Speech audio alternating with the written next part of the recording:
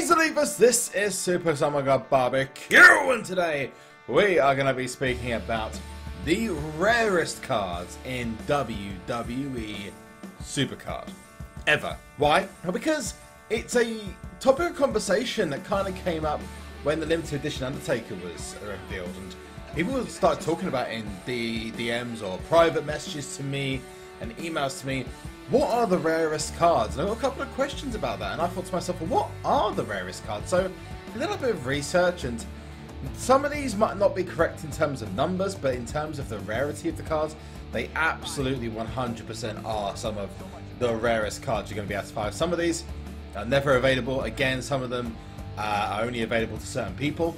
So we're going to go through from number 10 all the way through to number 1, top 10 rarest cards in WWE SuperCard from Season 1 all the way through to Season 3. Let's go! Oh, and whilst you're there, before we get into number 10, remember to hit a like on this video if you're going to hit it with a hug. Let's just all hug the like button, okay? I don't want anything else. Just hug it, okay? Let's hug the like button as hard as we can. Hugging hard. Sounds good, okay.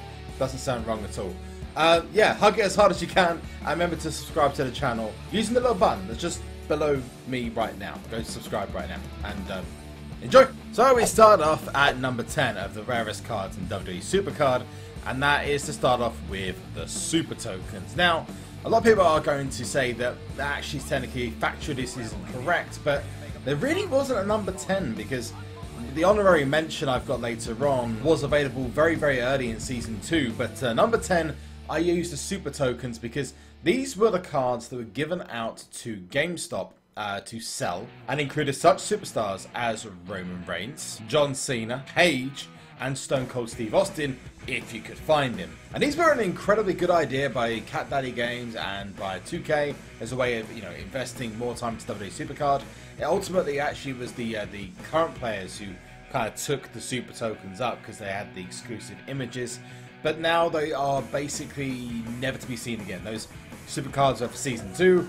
They were ultra rare and super rare cards, and unfortunately those will probably never ever see the light of day again. Now, just to clarify, when I'm saying about the Super Token, I am talking about the GameStop exclusive ones, not the ones that have now become the Collector's Series.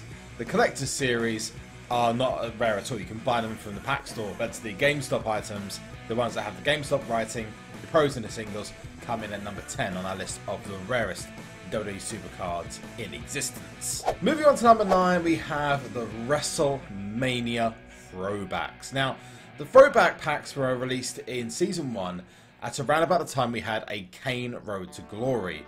Now, this Kane Road to Glory had various problems. One of those, there was an update just come out for the game, which meant that these new things called throwback packs were now available, which would go and span from ultra rare, moving on up all the way up to WrestleMania tier, which is the final tier of WWE SuperCard Season 1. Now, in WWE SuperCard Season 1, the WrestleMania tier throwback cards were ludicrously hard to get hold of. I mean, these things, you either got lucky and got yourself a pro, or you just kept getting hit with legendaries and epics and ultra rares all the time. I know from my own personal experience, it's not fun, I can tell you that much. So to get yourself a pro of these or any kind of WrestleMania throwback is probably one of the rarest cards you can get in the game, and given that as of Season 2 those cards become unavailable and they're only available for what, 2 to 3 months at tops, obtaining those cards was hard enough, then that goes down as a 9th rarest set of cards,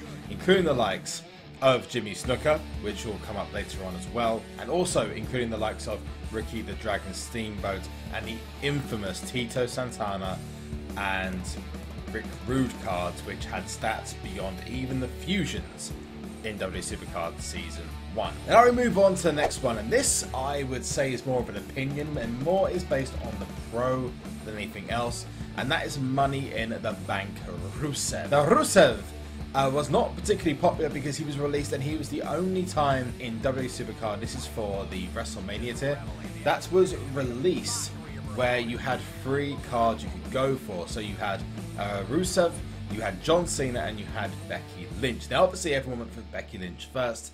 A few people went for John Cena first because he's very popular. Rusev was barely chosen at all. In fact, I've barely seen anyone with a Rusev card. So he was just, unfortunately, even though he actually was a better card than John Cena, I think in 2 or 3 stats, this Rusev card unfortunately was the victim of being in not only a female, or what it was then a diva, WrestleMania Money in the Bank, but also the victim of being next to John Cena, and that's never a good thing. But moving on to number 7, we have the Sami Zayn Ring Domination. Oh, Ring Domination, we love you. Every 2 weeks, you grace us with your presence in Season 3, and even in Season 2, you were one of the most looked forward to events until you literally became too repetitive for your own good. Unfortunately, that wasn't a problem back in Season 1. In fact, the way Ring Domination used to work is you used to get 1 card for the Pro in 1 event for Ring Domination, and these were Ring Domination exclusive cards, just to make you aware. These cards were exclusive to Ring Domination. Only 2 were ever released, and there was a Sami Zayn and an Undertaker. The reason why Sami Zayn was so rare was because the first time that people were able to get their hands on a Sami Zayn card, and the second time, in fact all the way up to the Undertaker card, the Ring Domination event was so ludicrously hard and so ludicrously expensive to be able to obtain one of these cards. In fact, I'll give you an example, because it probably doesn't make sense that I would be saying that some people had to spend anything northwards of 8,000 to 10,000 credits to obtain one of these cards. It also took in excess of 9 to 10 hours of constant gameplay throughout the weekend. Now, the reason for this is actually really simple. It's because now we enjoy an amazing 8 shards if you have pick doublers, or 4 if you don't have pick doublers for every win you get. Back then there were 2 shards for a win. The next Sami Zayn event, they increased it up to 3, I believe, or potentially 4, and they increased it for losses as well. But it was only until the Undertaker event where they increased it up to 8, which we now have as the default, that things started to become easier for players. But that Sami Zayn card was one of the hardest cards to obtain, and not many people actually got the Pro of that event card. And moving on from Sami Zayn to the legacy of the top 5 PCC cards. Now, for those of you who don't know what PCC was, it was a game mode that apparently seems to have been cut from WWE SuperCard Season 3 altogether. Now, just to clarify a couple of points on PCC, it's never been officially confirmed that this event mode is going away. Everyone is just assuming that at some point it will return, but it's also never been confirmed it's coming back. Most people remember PCC for its Season 2 equivalent, where you could get a PCC card, a single PCC card, if you finished in the top 2,750, which is much better considering back in Legendary tier and in Survivor tier of WWE SuperCard Season 1, you had to place within the first 5 places to have a shot at the Pro. Amazing. And these cards include the likes of Randy Orton, Sting, Goldust, the infamous Daniel Bryan Fastlane card, and unfortunately for some, these cards were just out of reach, but we were seeing point totals of anything up to 55,000 points to be able to obtain one of these elusive cards, and some of them had some of the best designs. But I want to know, which cards out of this list so far have you been able to get yourself, or have you obtained, single or Pro? Yeah, let me know in the comment section below. That'd be absolutely amazing, because we are about to enter the top 5 rarest cards in WWE SuperCard, with touching first of all on number 5, the limited edition Undertaker. Now, this people are more aware of because it happened recently, but there seems to be so few people with this card, and especially the Pro card. The Pro version of this seems to be so rare that I'm putting it above the top 5 PCCs, because technically you could obtain the single PCC quite easily. But as far as I'm concerned, I would place limited edition Undertaker purely because of the difficulty to be able to obtain one of these cards. And this was a limited edition event where a QR code was required to be able to get one of these cards, and it was only released on WWE SuperCard's Twitter account. This limited edition Taker was only available for 3 days during the Royal Rumble weekend of 2017, and you could pull and get it from a King of the Ring, but it was so rare that most people gave up after the first 2 tries of the QR codes and just accepted their fate they would never get one. And this is an example of how not to run an event if you have a limited edition card, because yeah, those QR codes are pretty scarce. Now moving on to number 4, These were very, very controversial cards. We're now moving down to cards that physically were given out to specific people or were achieved using incredible feats. So we are going to start off with number 4, the special edition John Cena, Shawn Michaels and Seth Rollins from WWE SuperCard Season 2. And this special edition John Cena, Shawn Michaels and Seth Rollins were given out to 3 different YouTubers and to certain members of the press. Now, as far as I know, and I may get this wrong, the Seth Rollins was given to Pulse, formerly known as CM Pulse. The Shawn Michaels was given to Tony Pizza Guy, who you can find if I link him up in the top right hand side. And John Cena was given to resident John Cena fan, Lucha Mania or Lucha PS3, whichever one you know. All those guys being very, very, very popular WWE YouTubers. There was one more, which we'll talk about in a second because it's a little bit higher up the list. But the reason why this is a little bit lower down the list to number 4 is because these cards eventually became available to be able to be packed in the main event packs, and people have managed to get their hands on them, albeit very, very scarcely. These cards are incredibly rare to get, and at the time they were only available to these select few people for quite a while, and they are available to see in their initial videos for WWE SuperCard Season 2, so go check them out.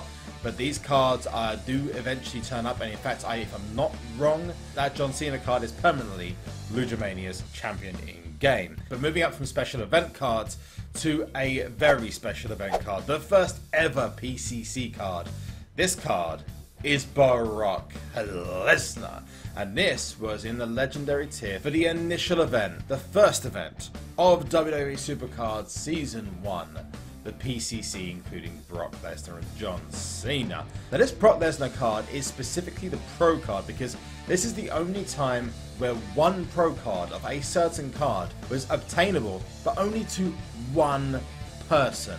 From a competition style anyway. This was the first ever PCC, very hotly contested. So this Brock Lesnar card leveled the John Cena card, and only one person, yes, you heard me right, only one person was ever able to be able to get the Pro of this card. This introduced the era of competition in WWE SuperCard, which now emanates in game modes such as PCC, Teams PCC, and effectively gave birth to the events in game. In every event in game now has originally evolved around PCC at some point.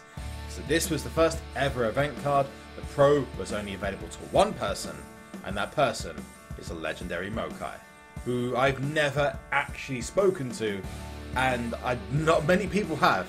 And I believe he still plays in WWE SuperCard Season 3 as we speak, but he is the legend known as Mokai. But moving on to number 2, it's only one of 2 cards, and we will talk about number 1 in a second, but both of these cards were only available to one person. Now, the only reason why number 1 is number 1 is because the person who was given this card got given the Pro version as well, so obviously they had the Pro, whereas the second person, as far as we are aware, was not given the second card for the Pro, or did not end up proing the card. And the first card, which is number 2 in our list, is Xavier Woods from the Survivor PCC back in Season 2 against Chris Jericho. Now, I know this PCC very well because it's when I did my first ever 24-hour or 30-hour charity stream. And during that charity stream, I wasn't able to stay up the entire 30 hours, but I was able to raise a hell of a lot of money for charity. But it also gave birth to this Xavier Woods card, which was currently in a feud with Jericho over a musical instrument called Francesca.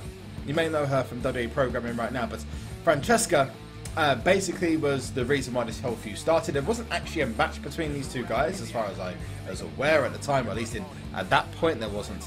And this card was given to Xavier Woods when he started playing WWE SuperCard as part of him joining the squad Forever Smug, and he was handed these cards over as like appreciation for him playing, I'm assuming, or so he could have him as champ. It'd be like a kind of exclusive thing to him, so he would only ever have those cards and it would be his. And this is the first time that a loser PCC card has been given out to a person and is still available in that person. And if you ever come across the guy who used food, no space, in WWE SuperCard, it might just be Xavier Woods, Austin Creed himself. And this one is only number 1, as I said, because they had the pro version of this card. Now, let me know what you think about this kind of series before we get to number 1 in the comment section below. Make sure you remember to leave a like on this video, and we'll get to number 1 right now, which is the legendary, super epic Dean Ambrose that only Tubby Emu has. Yes, I announced it like that because it was a very, very controversial video that brought everyone's attention to the fact that he had a card that no one else had, and this is a Dean Ambrose from WWE SuperCard Season 2, and it was an epic card with a special background, much like the Shawn Michaels, the John Cena, and the Seth Rollins were given to Luge, Tony Pizza Guy, and also to Pops. Now, all 3 of those cards were available in the main event pack, but because Dean Ambrose has never main evented WrestleMania, his card has never been available, and probably will now never ever be available. Now, Tubby Emu had infamously made a video about this and kind of showed off a little bit, which still joked, but this card was only available to Tubby and was for the same purposes of this John Cena, Shawn Michaels, and Seth Rollins as a promotional item for promoting and being a member of the press as such, or the new gaming press, new media press, at WWE's 2K16 event for and WWE SuperCard Season 2. This Dean Ambrose epic card will go down as the rarest card in WWE SuperCard history. Now, before we end this video, there is one other mention I'd like to give, and that is to a Kevin Owens and Charlotte card, which were provided to the lead community manager, but the reason I've discounted that is because he is the community manager, so of course he can have any card he wants. The last one as a honorary mention is Jimmy Snuka Ultra Rare from Season 2, because you cannot pull the card. It is withdrawn from being able to be pulled off the board by WWE SuperCard after a couple of legal issues, which I'm sure you guys could look into yourself. But before his passing, he was removed from the board, which means that in Season 3 and Season 2, at this point in time, you cannot pull Jimmy Snuka from the board, the Ultra Rare tier. But that is it from me. Thank you guys so much for watching this video, and let me know what you thought about this idea in the comments section below. Remember to smash a like on this video. In fact, just smash a hug on the like button as hard as you can. I don't know how you can hit a hard hug. I don't know. Maybe Bailey can tell us, but whatever. Also, don't forget to subscribe using the link that's going to pop up just to the side of me here. And also, don't forget to check the description below for details to Twitter, Twitch, Instagram, and Facebook. Go and like and follow on those pages. And I'll see you all soon. One last thing, and that is to Sonic!